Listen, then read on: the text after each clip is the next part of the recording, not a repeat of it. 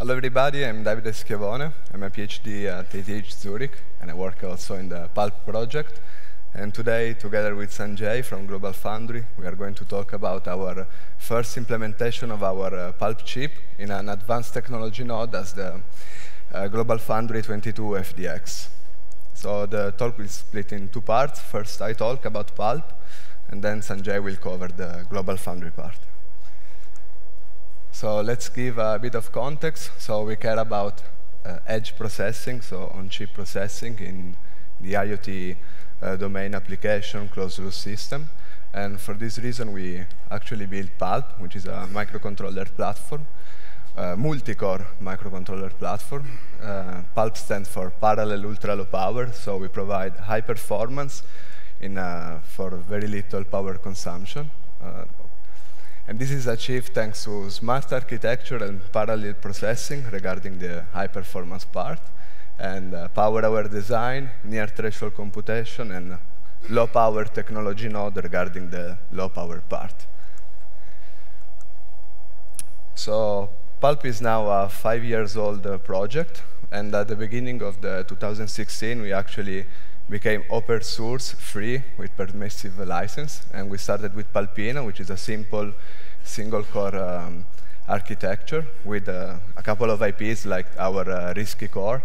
Then we've done a couple of updates until the beginning of this year, where we started actually putting open source our latest Pulpissimo platform, which is still single-core, but is much more advanced. And today I will talk actually about Pulpissimo.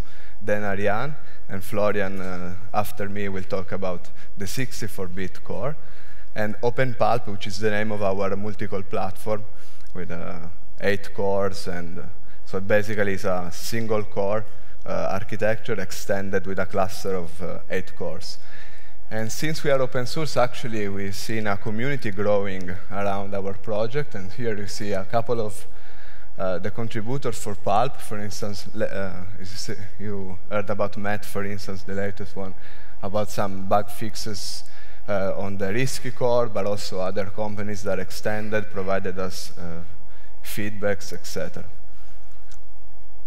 So this is the Pulpissimo architecture. Differently from Pulpino, actually, it has a rich set of peripherals with an autonomous, actually, I/O subsystem, and I'll talk about it later. A much more complex memory subsystem, and the implementation that we have done in this specific chip in 22 nanometer has half mega of memory on chip. It's called Quentin for Quentin Tarantino. And the rich set of peripherals actually include the standard ones, so I2C, UART, and other ones, but also high bandwidth peripherals like Quad SPI, camera interface, Hyper RAM, etc. It still has our RISC-V IPs as processing element, has a couple of FLL for power management, and let's zoom a bit in the I/O subsystem. So basically, all the peripherals are now orchestrated by the microDMA engine. So in Pulpino, actually, was the core handling all the software routine to do SPI transfer or UART, whereas now the core actually just programs the microDMA and tells him, OK, transfer, transmit, or receive this amount of bits with this peripheral, and then it can go to sleep and wait for an interrupt until the microDMA is done. The microDMA actually is built to be efficient and leverage all the internal bandwidth, so basically it can store 32 bits per cycle in the memory, whatever the buffer size, as is shown in the left side of the slide. This is also possible thanks to the efficient memory subsystem that we have built. There is a part that is interleaved, so data are stored along the memory banks, and this is done to reduce the contention between masters. So if both the core and the microDMA are trying to get some data from that part, actually the contention is reduced once installed, and then install the other. And in the left part, we have a non-interleaved memory subsystem, so similar to the one in Pulpino, where it's meant, for instance, to store the CPU instructions or the data stack, etc. And a part of the memory is actually implemented in a standard cell. And this is because we want to do near threshold computation, so execute our algorithms beyond the lower bound supply voltage of SRAM. In Quentin, we used the RISC-V core with the floating point extension from RISC-V and all the extension coming from our previous research on packet SIMD, fixed point, bit manipulation, hardware loop. It has a very high IPC. It can run more than 3 core mark per megahertz. It occupies a relatively low area in Quentin, so just 100 kilogates include the FPU. And here I want really thanks all the contributors that actually used our core, provided us feedbacks in the architecture, reporting bugs, as Matt said during his talk. And we actually improved a lot, and in all our IPs, RISC is one example, but also in the platform per se, software, or other IPs. Thanks a lot. But let's go back to Quentin. So we got an area of 2.3 millimeters square. As you can see, it's all the area is taken by memories. So you see in the green part, there is the interleaved part with SRAM and a bit of SCM. And the yellow part is the non-interleaved part. So we actually use only as effective area, so where the things are logically inserted is just 1.2 millimeter square, and the core, micro DMA, all the interconnect actually occupy a very little percentage of the total area. Let's go to power and energy and performance. So Quentin can actually run up to more than 500 megahertz at 0.8 volt, and more than 350 and 0.65. So even if the voltage is quite low at 0.65, you can still have very high performance. Here I'm running a matrix multiplication where data and everything is stored in SRAM, and I'm just consuming 8.5 milliwatts. So we have actually a very high energy efficiency. So the same architecture implemented in another node in 40 nanometer, actually same architecture, but we have 40% more performance and 4 times higher energy efficiency. And if we move the computation on the SCM part, so we basically put the data instructions in the SCM, we can actually consume even lower power, so just 5.5, and reaching even higher energy efficiency. And so this is not, as I'm comparing with the previous technology, this is, of course, thanks to the efficient architecture, but also thanks to a very advanced and low-power technology. And now Sanjay can cover the Global Foundry part. Thanks. Okay. Thank you. Good afternoon, Barcelona. I hope you all are having a good time last few days. But it looks like you all are waiting for a break time, I guess, so I'll make it quick. Thanks to Davide. He already talked about Pulp project architecture, I/O subsystems, and the implementation details. So I'm not going to talk about any of this stuff. So you'll be wondering then, what is the fab guy doing in a RISC-V workshop here? That's because we are from Mars. Yesterday, the keynote, NXP keynote, he said, hardware guys are from Mars. Yes, we are hardware guys, right? So what we build is fabs. We have fabs across the globe, as you see from US, Europe, and Asia across them. On the left, 14 nanometer, 7 nanometer FinFET technologies are in New York, Malta. It is in production right now. It is a state-of-the-art fab. And then the next is Dresden, Germany. We are doing a 22 nanometer, 28 nanometer, and 12 nanometer technologies. It is here in Europe. And we also announced recently a China-focused fab with doing a 130 nanometer and 22 nanometer FDX as well. That is driving heavily into the edge computing and the ecosystem in China as well. And the older process node technologies like 180 nanometer to 140 nanometers, we have a Singapore fab as well. And the other two fabs are East Fishkill and Burlington are from acquisition from IBM Microelectronics and a trusted foundry in US, again in the New York foundry. The key message here is we have a total capacity of about 10 million wafers here. So what I'm trying to talk here is we want to enable and drive RISC-V ecosystem. We want to build these billions of RISC-V cores in this fab. So we have a capacity on this. Okay. With that, let me show you the roadmap here. We have a dual-track roadmap.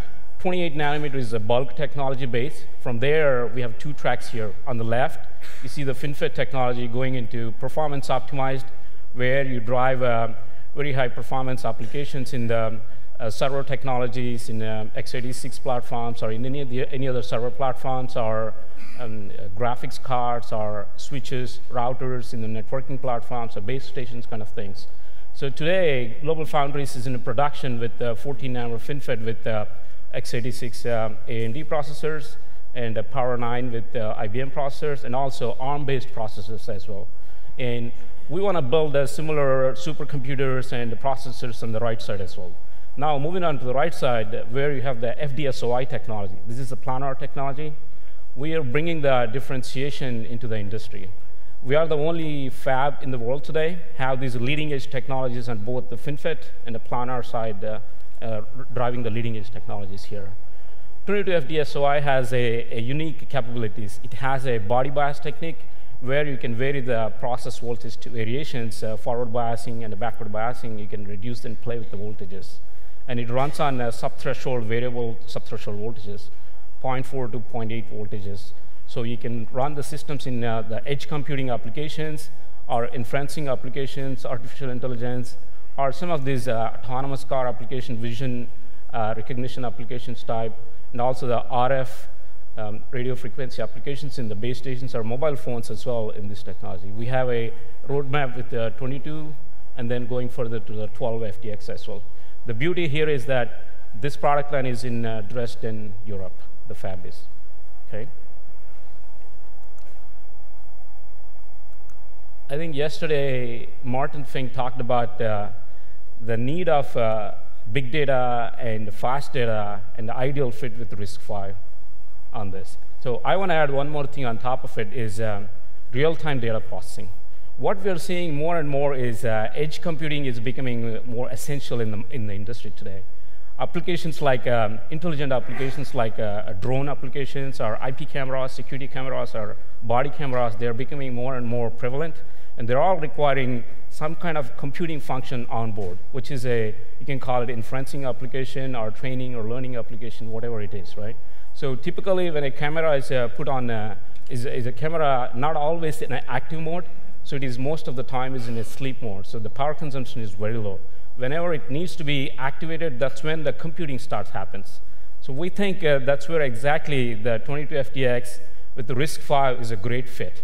Because when you want to put it in a compute mode, automatically it goes into sub-threshold performance mode and the computing mode, and 22FDX gives you the best power there. So that's where, if you want to run in a lower performance, 0.4 voltage, you can run it in a battery operated, and with the lowest leakage there, in IoT applications, edge inferencing applications, and RF applications, like I mentioned earlier. Automotive is also another big area, and we are seeing a lot more adoption in China, Europe, and US markets here on this. RISC-V is another key area we are heavily proliferating and also enabling in these markets. So let me talk about that. So we build an ecosystem for these products especially.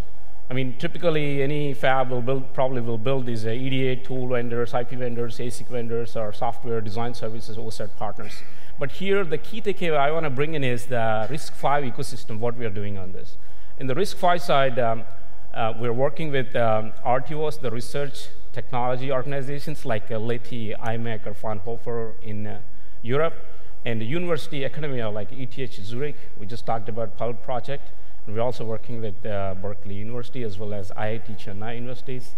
That is to drive the IP and the performance, power optimizations through the process and RISC-V. But now, on top of it, for the commercial engagement also, we have established partners across the globe. Sci-Fi, integrating the Sci-Fi with a flexible business model IP for 32-bit, 64-bit IP cores in US, driving into data center applications with their cores. And reduced energy microsystems, this is also in US. They are all primarily targeted into robotics and drones, camera applications. That is also IP, RISC-V IP is hardware validated. They are already tipped out. By the way, I did not mention that we have about, we published recently 36 design wins and in 10 different market segments. So RISC-V is at least 5 of those designs, RISC-V is in design today. It's not in production yet, but it is in design. And then the last but not the least is Andis. Charlie just showed you earlier the results and benchmarking data on their RISC-V course that is on 22 FTX platform, basically. So, and this is proliferating in China market, and we are also continue to work in Europe as well to drive this ecosystem on this. That's my last slide with that. And the summary, you want to talk about it? Okay, I can do the summary. Yeah, conclusion, yeah. And just to conclude, here we show our first step, actually, towards silicon-proven RISC-V chips, based on, in this case, in our pulp architecture. We actually seen that the compound of these two, we can actually achieve very high energy efficiency, still providing high performance. In this particular chip, we didn't mention and implemented any body bias, but actually this is on in the roadmap. And what we did today, we presented Quentin, which is our Pulpissimo, in particular, platform in FDSOI 22. We've shown very little power consumption and high performance and energy efficiency. And I hope you liked the talk, and with this we are done. Thanks a lot. Thank you.